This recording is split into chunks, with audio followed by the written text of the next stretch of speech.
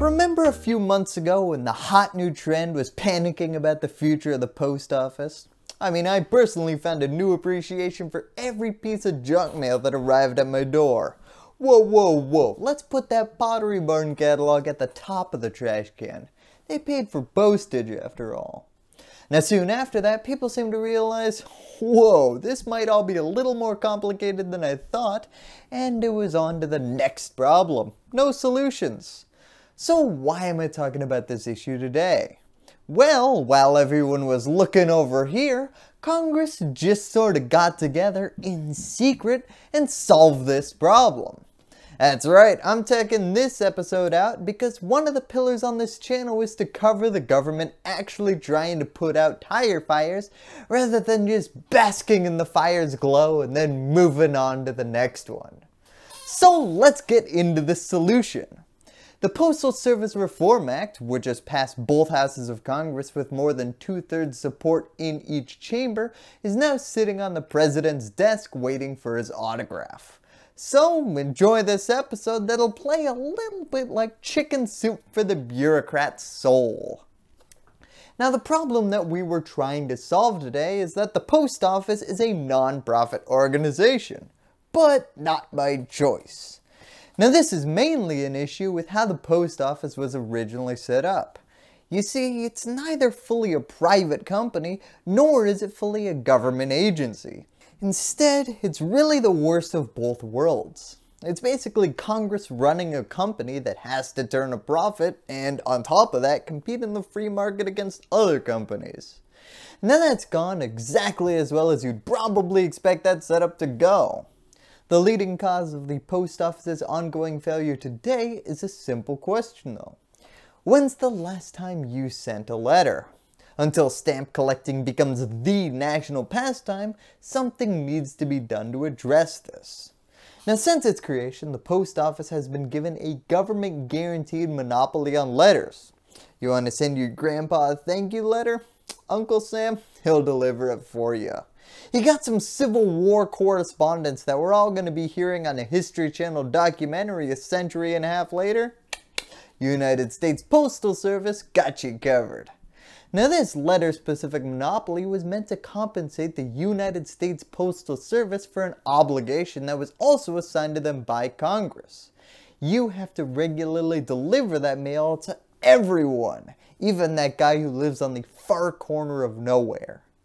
Now of course that letter monopoly had a much deeper cachet back before emails hit the market. Nowadays it's a bit like forcing a company to insulate every home in America, but don't worry, you can pay for it by being the sole distributor of asbestos. Now unfortunately for the post office, this monopoly only covers letters. When it comes to things like packages or overnight parcel post things, well, there's plenty of competition. Think FedEx and UPS. So, alright, now there's the problem, let's get to the fun part. How do you fix an unprofitable institution? Well, you could increase revenues, cut costs, accept that there's gonna be losses and take it on in the government like other agencies, think Department of Energy, or you could just cut it loose and fully privatize the industry. As most of you have probably guessed, the Republican solutions focus on cutting costs. What if we don't deliver all of the mail every day? Or straight up privatization? Maybe we completely remove the government's involvement in delivering mail in the first place. Get rid of that letter monopoly and leave everything up to UPS and FedEx. Now the major concern with this approach is that it would probably reduce accessibility in rural areas, either by private companies providing more intermittent services or just massively hiking up the prices to get that letter to someone in the middle of nowhere. Now this has been the motivating factor for Republicans to work with Democrats in passing this legislation. They hopped on these reforms because they see the Postal Service as an entity in a death spiral that's particularly hard on rural Americans, as post offices shuttered and services were cut. Gotta represent your constituents. Now on the other hand, you got the liberal approach to all this. That says, Let's expand the post office's opportunities to raise revenue. Maybe allow it to handle certain banking operations, or just fully bring the thing into the government's fold. So how does this bill solve the post office problem? Short answer, a little bit of column A, little bit of column B. Now what makes this exciting is the whole thing was less two parties compromising and more two parties excitedly just tacking more and more good ideas into a bill. The first thing this bill does is explicitly put in writing the commitment of the post office.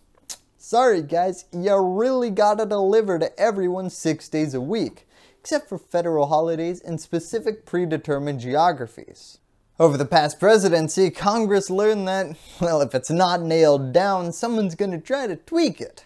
Putting this explicitly in writing would prevent a future Postmaster General from implementing a sort of cost-cutting measure that, for example, reduced the number of delivery days or the number of houses you were delivering to every day.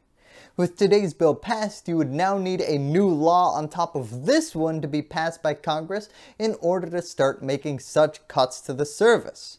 Good luck there. So, okay. We've codified the fact that the post office has to maintain their unprofitable business plan. Now to the bigger question. Where's all this money coming from? A few well-placed tweaks to the system.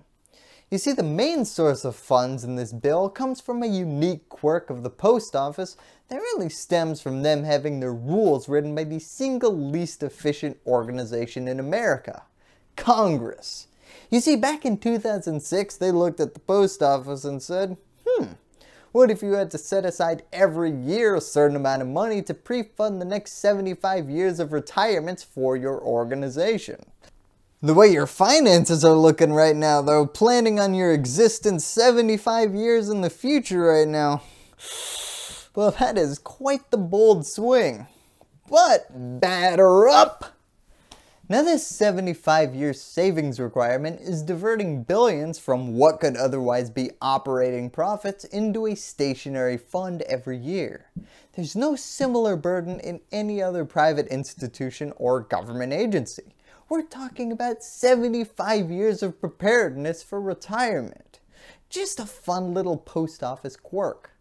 Now, according to the USPS themselves, under current law, the Postal Service must follow a mandated pre-funding schedule of $5.5 billion per year.